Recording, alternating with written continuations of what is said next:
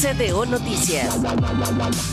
Hola, hola, ¿cómo están? Bienvenidos y bienvenidas a una nueva jornada informativa en CDO Noticias. Estamos en vivo desde el Centro de Entrenamiento Olímpico para que en la próxima media hora estaremos repasando toda la actualidad del deporte nacional e internacional. Conozcamos de inmediato los titulares. La próxima semana comienza el Chile Open 2023. Conversamos con la directora del evento, Catalina Fillol. Se realizó el lanzamiento de la cuarta fecha del circuito sudamericano de voleibol de playa. Se disputará este fin de semana en Peñalolén.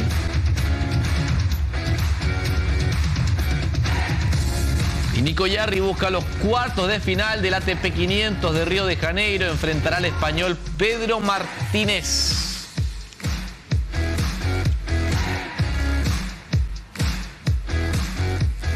Arrancamos justamente con este tema porque cerca de las 6 de la tarde estará disputando su partido de octavos de final Nicolás Jarry frente al español Pedro Martínez en este ATP 500 de Río de Janeiro.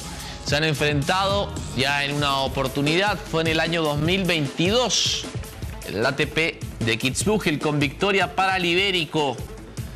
Recordemos que el europeo viene de vencer a Cristian Garín y ahora se enfrenta al 139 del mundo, al chileno, que si gana estará muy pero muy cerca de volver al top 100. El partido está programado para el segundo turno de la cuadra 1.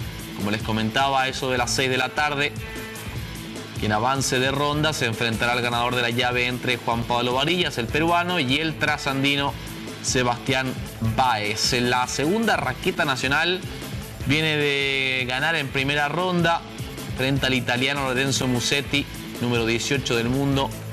Fue un categórico 6-4 y 6-1 para instalarse en esta fase. Estará jugando entonces en breve Nico Jarry. Detalles en Conexiones.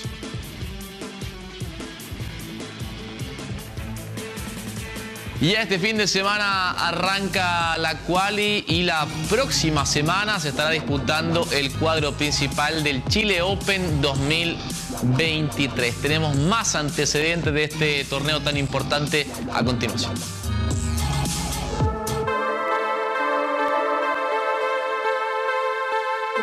Hello Chile, hello Chile Open.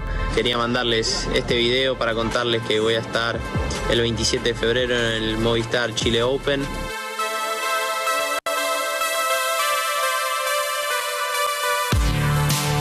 La verdad que nos sentimos tremendamente orgullosos de poder realizar un ATP 250 en Chile, de tener, ¿no es cierto?, el evento de tenis más importante del país. La fiesta, pasión y emociones del tenis tendrán un solo destino este fin de semana. A partir del 25 de febrero, San Carlos de Apoquindo será el escenario que albergará una nueva edición del Chile Open, un ATP 250 que reunirá a las grandes figuras a nivel sudamericano y mundial. Este torneo es una tremenda vitrina para el tenis. Es un torneo donde mostramos Chile, mostramos Santiago, y por eso mismo también tenemos distintos elementos. Por ejemplo, el trofeo. El trofeo simboliza la cordillera, está hecho de cobre. Buscamos distintos momentos y distintos elementos donde lucir y mostrar lo que significa Chile y lo que nosotros como país tenemos para ofrecerle al mundo. Una cita esperada, un desafío para quienes animarán la fiesta en Arcilla Nacional. Lorenzo Musetti y Diego Peque Schwartzman son algunos de los nombres, sumado al pupilo de Nicolás Massup, Dominic Thiem, que recibió la invitación para ser parte del evento. Quiero decir gracias por la invitación. Feliz de por fin competir por primera vez aquí. Estoy esperando para verlos a todos ustedes. Es un nombre que acá en Chile nos hemos identificado con él, tenemos una sensibilidad distinta y una conexión distinta con él gracias a su relación con el Nico Massú. Y qué rico poder verlo acá en vivo, verlo no solo, verlo compitiendo realmente, no solo entrenando, no solo en una exhibición, sino que realmente esforzándose por volver a sumar los puntos que él ha tenido y que ha demostrado que tiene la capacidad de hacerlo. El cuadro cerró durísimo, cerró todos los jugadores dentro de los top 100, que es algo muy bueno y un poco marca ese crecimiento que hemos ido apuntando todos los años. El cuadro ha ido mejorando todos los años.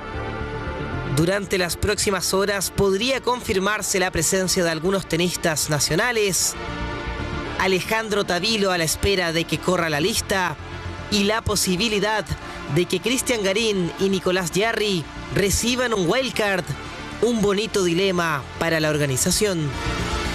El cuadro cerró tan difícil que nos trajo un bonito problema, que efectivamente los tenistas chilenos no entraron al main draw, pero Tavilo debe estar cerca por entrar, lo más probable es que sí entre y ahí se verá cómo asignamos los wildcards, pero nuestra intención siempre ha sido apoyar a los tenistas chilenos. Ellos estarán acá, competirán ya sea en el main draw o en la quali. Ellos son parte del evento, ya están. Y con eso ya los wildcards se van, uno va, ¿no es cierto?, acomodando los wildcards y ver cómo y a quién se le asignan. Queda prácticamente nada para que el Chile Open inicie en San Carlos de Apoquindo. Poco a poco comienzan a llegar las estrellas, las figuras que animarán la fiesta del tenis en Chile.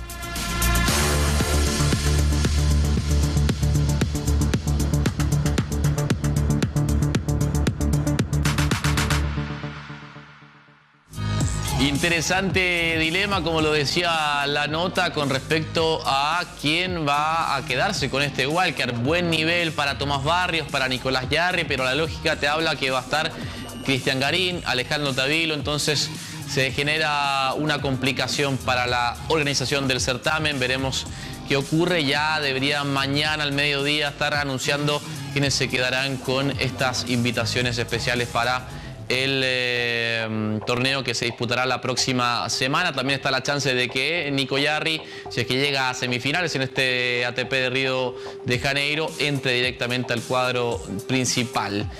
Otro que está cerca de meterse es Alejandro Tavilo, que quedó a solo dos bajas de meterse en el main draw de este Chile Open 2023.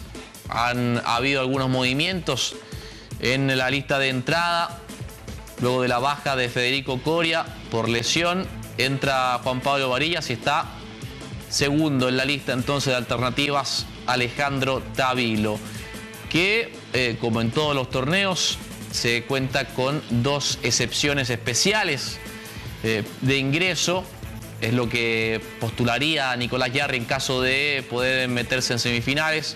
Bueno, si es que no hay excepciones, debería entrar Alejandro Tavilo al cuadro principal y ser, en este sentido, el único chileno por ranking en el main draw de Chile Open. Si uno revisa el cuadro, tal como decía Caterina Fillol, todos los que están dentro del cuadro principal están dentro de los 100 mejores del mundo, cosa que es muy positiva, pero lamentablemente los chilenos no están viviendo su mejor momento y es por eso que no tienen asegurado su lugar. Veremos qué decisión toma los que están a cargo del torneo.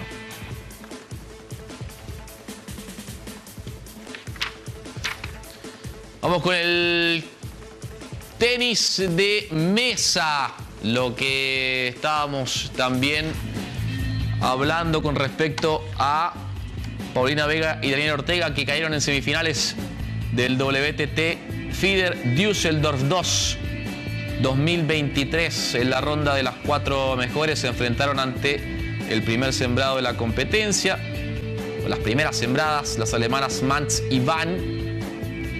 Perdieron por 3-0, por 12-10, 11-7 y 11-4.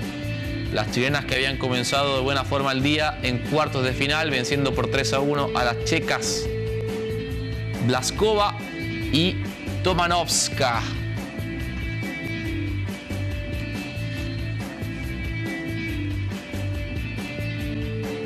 Y durante el día de hoy se hizo el lanzamiento oficial de la cuarta etapa del circuito sudamericano de voleibol de playa que va a disputarse en nuestro país. Ahí estuvo Diego Oro.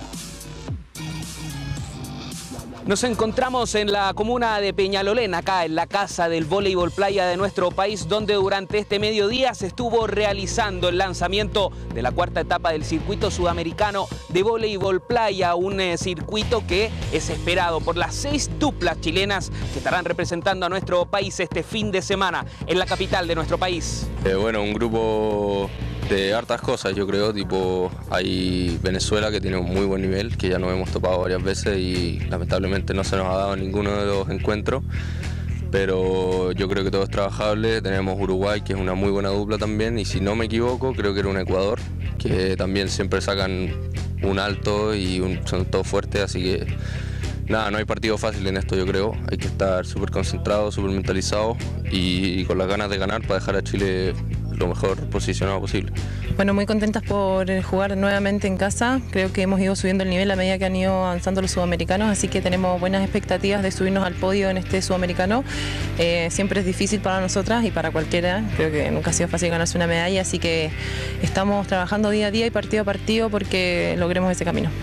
Una etapa que tiene un tinte especial por el hecho de Chile ser quien recibe justamente esta cuarta fecha. Chile, ya lo decíamos, tendrá 6 parejas donde destacan, por ejemplo, las hermanas Robert y también Max Córdoba, que estará jugando junto a Martín Iglesias. Ambas parejas claramente parte de la proyección de la selección de voleibol playa de Chile.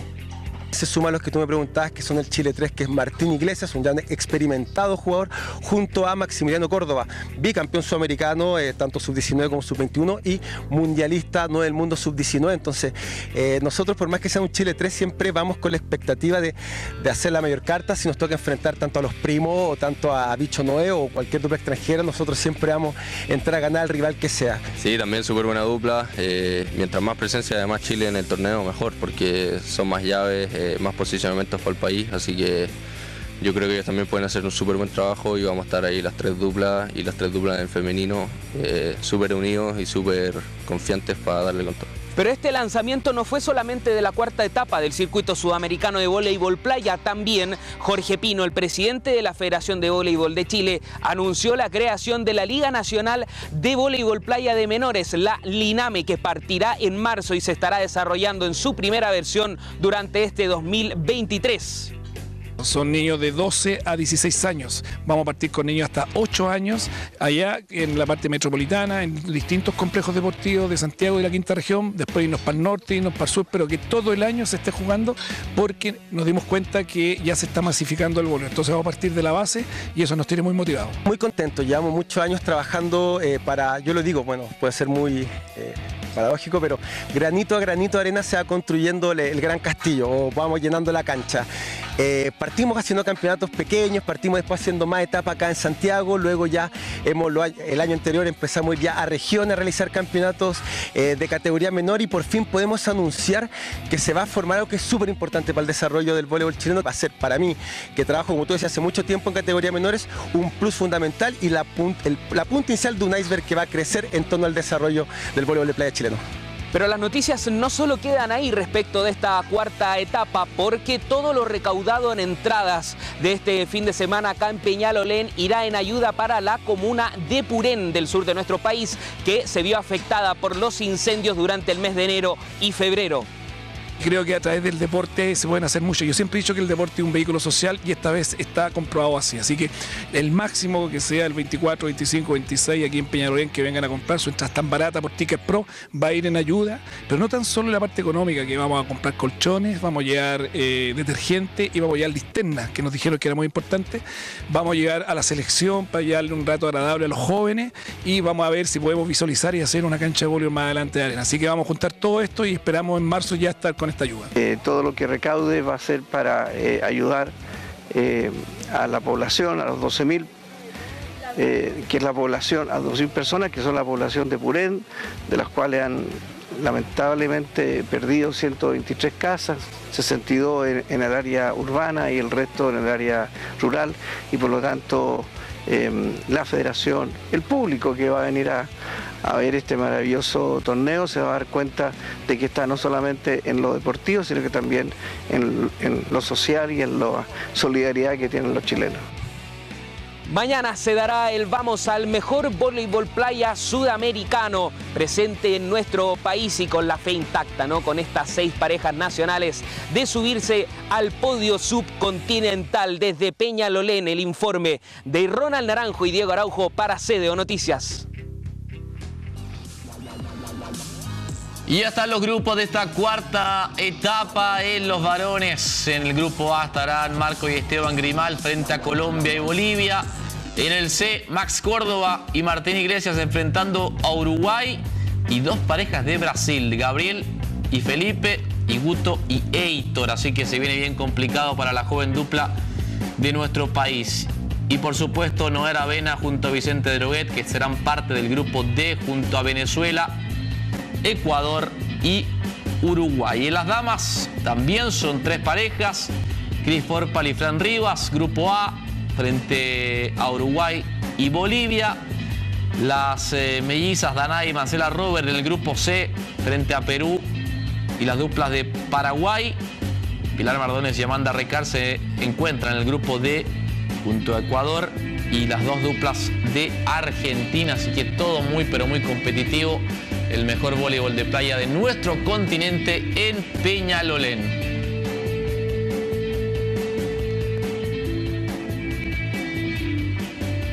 Y no olvides que puedes hacerte socio del Team Chile y recibirás una polera oficial de la selección de todos los deportes. Hazte socio del Team Chile y aporta al desarrollo de nuestros deportistas. Vamos a hacer una pequeña pausa y estamos de vuelta con más de CSVP Noticias.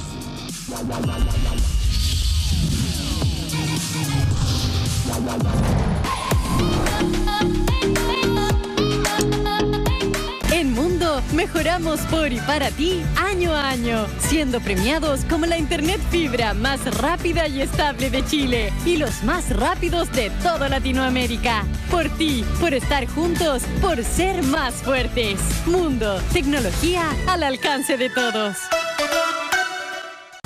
En cada una de ellas y ellos existe un guerrero que lucha hasta el final por llevar nuestros colores hasta lo más alto.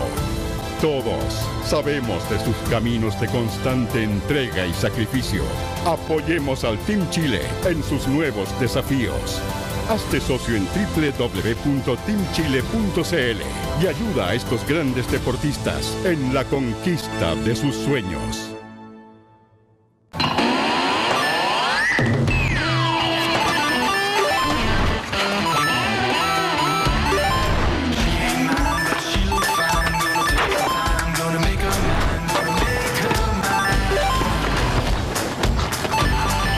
Nos sobran ganas, lo que nos falta es plata real. Haz hoy tu aporte en berlin2023.cl. Con tu ayuda, muchos jóvenes con discapacidad intelectual podrán cumplir su sueño de competir en los Juegos Mundiales de Olimpiadas Especiales Berlín 2023. Conexiones. Las redes sociales se toman la pantalla de Canal CDO en Conexiones. En vivo, de lunes a viernes a las 18 horas. Interactúa con nosotros y acompáñanos a conocer más de nuestros deportistas desde otro punto de vista. Y hoy día estoy contento, los auspiciadores me siguen apoyando. Lunes a viernes a las 18 horas, Conexiones, en Canal CDO.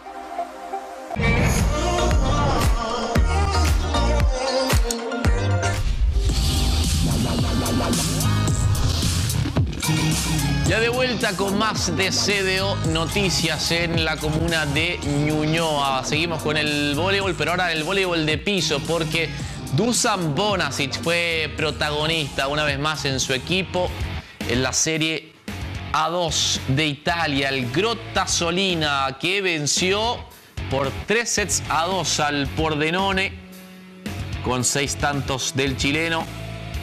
El equipo del Nacional marcha 10º en la tabla con 10 victorias y 10 derrotas, sumando 26 puntos y de momento no les alcanza para entrar a los playoffs. El sábado enfrentará al Bérgamo cuando solo restan 6 partidos de la fase regular.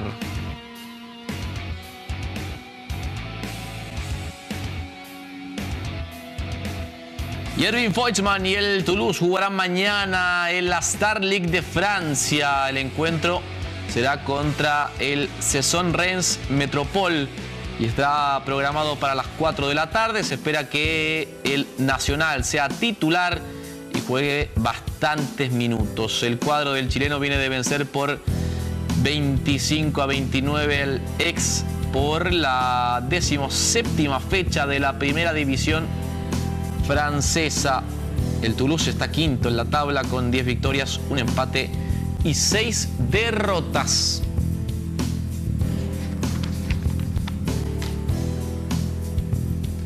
Y el Alicante de Emil Feuchtmann cayó en la división de honor plata de España. Perdieron por 28-25 ante Ciudad Real, pero aún sigue en puestos para clasificar a la promoción e intentar ascender. Gran partido del Nacional, quien fue el goleador del encuentro con 8 tantos. Con el resultado, el equipo del chileno se mantiene tercero en el grupo B con 8 victorias, un empate y 6 derrotas. Su próximo desafío será frente al Puerto Sagunto este día sábado. Verá acción entonces el central chileno este fin de semana.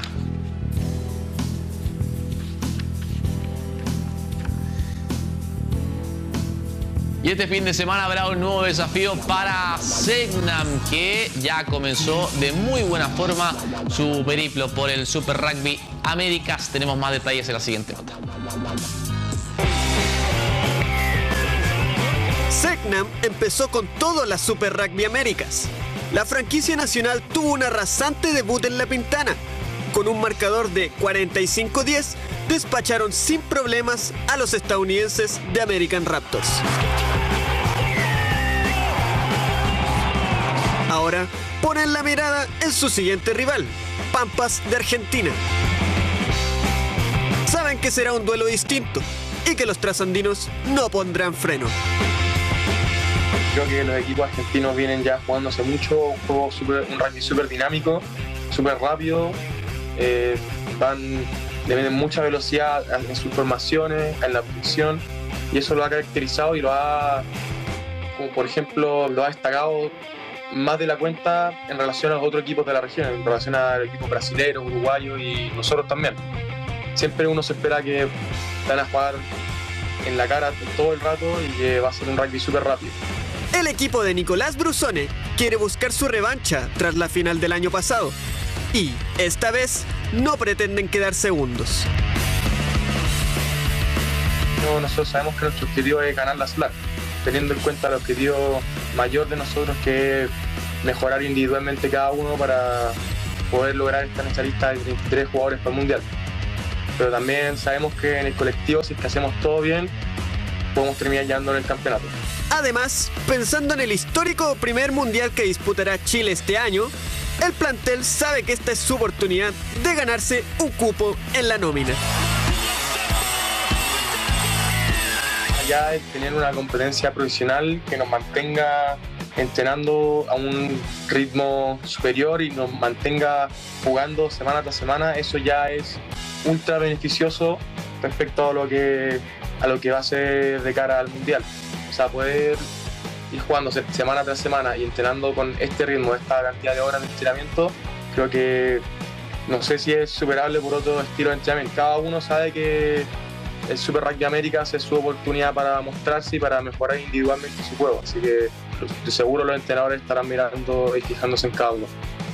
Queda ver qué le deparará a los nacionales esta nueva Super Rugby Américas, pero una cosa es segura: el nivel del rugby nacional sigue creciendo y Segnam es una de las mayores muestras de ello.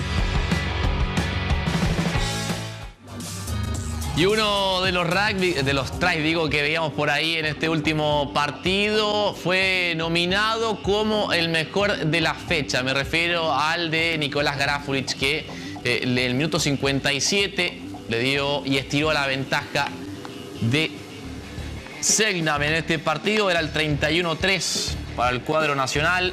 Está nominado entonces en las redes sociales del Super Rugby Américas como el mejor try de la fecha. Ahí lo vemos con una tremenda corrida por el sector derecho que tiene al chileno con la opción. A través de las redes sociales de Super Rugby Américas pueden votar y entregarle este reconocimiento al chileno de Selknam para quedarse con el mejor try de la fecha.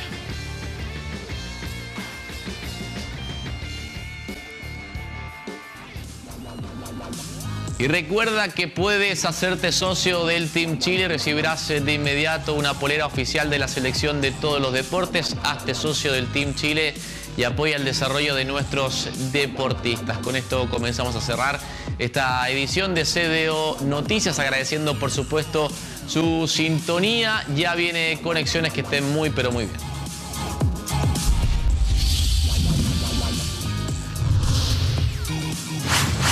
CDO Noticias.